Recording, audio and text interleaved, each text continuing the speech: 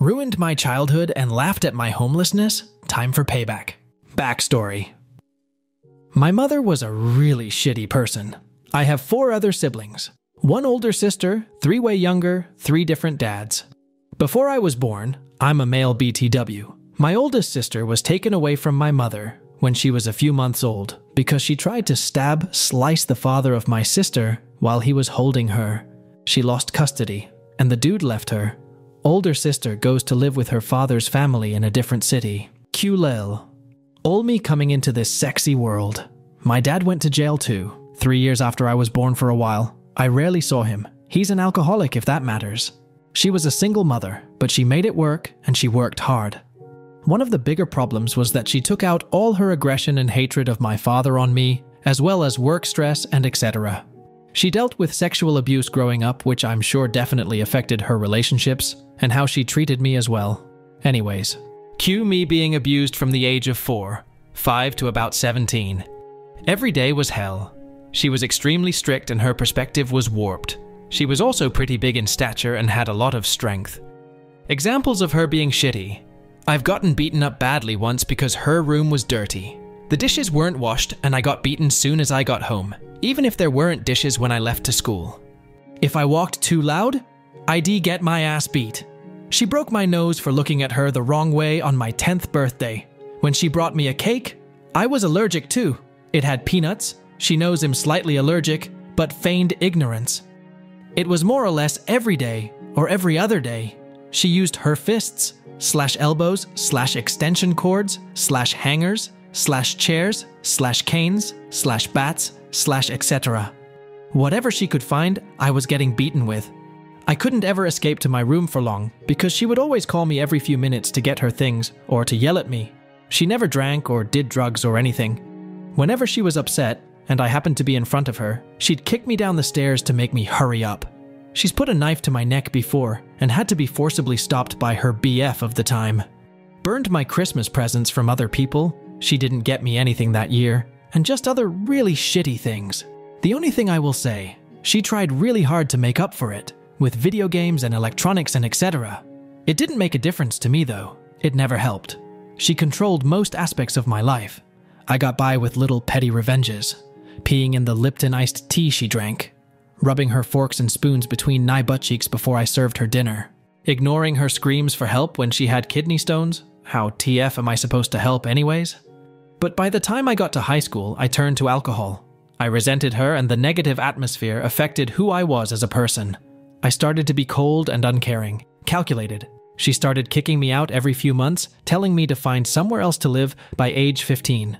She sent me away to a different country for a year and tried to keep my passport, but I made it back to the US with the help of the embassy and my stepfather. She'd already left by that time and found some other dude. I came back senior year with no credits for the prior grade, which ended with me getting a GED. I spent most of the time I could with my best friend and started working shitty jobs. I was terrible at saving, as I had accumulated loads of shitty habits while growing up, so it didn't make much difference. She eventually told me that if I went to college, I would always have a place to live until I finished. Cue my first 2 semesters at a 2-year college, I maintained a 3. 7-ish GPA. My teachers loved me, and it was my escape. Towards the end of my 2nd semester during finals, I came home late one night around 10 p.m., and my mother yanks the door open, screaming in my face, asking when I'll move out. I'm slightly drunk and decide to completely ignore her and walk to my room. If I opened my mouth, that day would be the day I blew up and cursed her out. I've rarely ever raised my voice at her because it never ended well. Now at this point, I'm 19 and I've been doing school full-time with no savings. I'm also fairly fit and could easily take my mom at this point. Never laid a hand on her or any woman. I hate violence. I get to my room. She rips my door open and starts yelling. I say nothing and stare at her. She walks away and called the police on me, saying she thought I'd murder her and my younger siblings. I don't know where the fuck she got that idea from, as she's the one who's nearly killed me many times. I packed everything into a duffel bag and left 5 minutes afterwards. I failed all of my finals because I couldn't make it to my school. Things kinda spiraled, and the next 3 years were me on and off homeless. I survived the best I could in a big city with no college degree and made a lot of shitty choices due to my shitty habits. Eventually, I found a profitable hobby that gave me meaning, and through that, I started to work my way up, got my own apartment, had a full-time job, and did my hobby on the side. I hadn't kept up contact with my mother at all, but my younger sister, who was old enough to have a phone, found me on social media, so I saw photos and such. She didn't have it anywhere near as bad, but she did get beaten occasionally. My mother reached out via email, all smiles, asking how I've been. Now guys, I've always been envious of the relationship most PPL have with their moms, so I gave her a chance and gave her a call. We talked for a few minutes, and everything was civil, and seemed like things would go okay. But then, she asked me what I've been up to the last few years, and I told her honestly that I was homeless for a while, and struggled a lot after what she did to me, but I worked my way out of it. She literally laughs. She laughed for a few seconds in a very condescending kind of chuckle and then said, "I never did a thing to you, so you don't know what abuse is. It's your own damn fault you were homeless. So how about you?" But by that point, I hung up. I was speechless and fuming. "I don't know what abuse is. Okay, bitch. I've spent too fucking long letting you destroy my sanity. Now is the time." There was a few things my mother didn't know. 1. I knew for a fact that current well-paying job she had was gotten on lies, as she never got her college degree and lied about it on her resume. 2. I had access to all of her email accounts and cloud storage accounts, since I was the one that set them up when I was younger, and she never changes her passwords. Lastly, she definitely wasn't aware that from 13 years old and on to the last time she hit me, I took photos of all my bruises / marks / wounds / bloody noses, saving them to my computer and then Google Drive. On top of that, my little sister had been sending me photos via social media of the bruises she got from my mom. The first thing I did was compile all of those photos, videos into one folder. I then reached out to CPS in my city and explained that my siblings were being abused, how I was abused in the past, and that I had mountains of proof, since I've called the cops on my mother before. And the thing that happened with my older sister, there was immediately a home visit. They arrived almost a day later with the police, and coincidentally my mother was literally in the process of beating my younger sister when they were knocking. Cue an emergency removal of all my siblings from the house, and my mother getting arrested, though she was released hours later.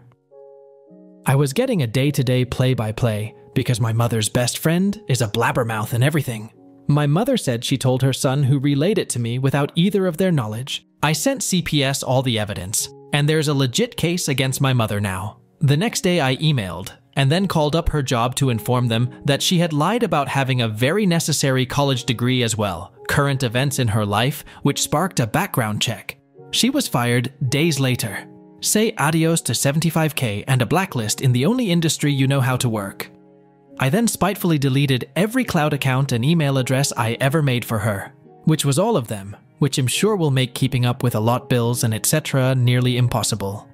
I then anonymously reported her to the IRS because of the tax fraud she committed for years by claiming people's children that weren't hers, with a lot of detailed information since I lived with her while she did it. So now, my mother lost all her kids and her job. I'm meeting with a caseworker from CPS next week to talk more about what happens moving forward, but I do know they're not going back. IDK how she's gonna pay her mortgage now and survive. I'm sure she's gonna get a call from the IRS, who'll be looking for a few $1,000s she owes them. She also has to go back to court in a few months. Not exactly sure what she was charged with, but I'll update when I find out how everything turns out. Side note, she isn't aware I'm the cause of any of this. I plan on keeping tabs on her, and waiting until it seems like she's close to death, before I tell her it was all me, and I peed in her Lipton. Edit. I wasn't expecting this much attention. I'll try to individually reply to everyone because I hate ignoring people, but it's gonna take a while, so here are just a few general things I felt I should add. I am psychologically not in the position to take care of my younger siblings or take on a parental role. I came very close to suicide 2 years ago, and I'm just trying to work on my alcohol problem and other habits that keep me in a cycle of instability. No, I haven't been to any programs or therapy. I don't think it will help me in regards to my nearly constant apathy, and etc. My 2 youngest siblings weren't really bothered much. It was mostly my little sister after I left, who got beatings, but luckily, it wasn't anything near the level I had to deal with. I'm also incapable of taking custody because I don't have an apartment anymore due to bad decisions I made while drinking recently. So I'm back to homeless, but I crash with a friend once in a while. I am very well aware I am an influence on my younger siblings, and I'm trying to stay consistent with doing everything I can to be a better and more stable person for them, so that maybe I can finally build a real relationship with someone in my family. I'm sorry to disappoint everyone who keeps wishing me more success. Aside from my little siblings, I have zero contact with anyone else in my family. And even then, it's been very rare because I had to avoid my mother to see them, and didn't want her knowing I kept in contact. Meeting my little sister after school, FaceTime, etc. The rest of my family were well aware of what she did and distanced themselves. I don't plan on reaching out to them as I'm not good at maintaining relationships with mostly anyone anyways. Edit 2. To all the people who had to deal with something similar, I'm really sorry that happened to you. I wish I could help, but I don't know how I can. To all the people who disagree with my actions, I'm sorry that I acted in a way you didn't like. I just wanted to share my story. Also, for those concerned, my 3 siblings are currently being housed together, and I made it very clear I will do anything to make sure they aren't separated, but I know that anything can happen. I stay in constant contact, and they are all doing well. Lastly, I have read the hundreds of comments for me to look into therapy and AA, as well as people hinting that I may be depressed. I don't really know what my next step is in regards to that. I don't like to think about my feelings too much, but I do know I need to stop drinking. It doesn't help at all.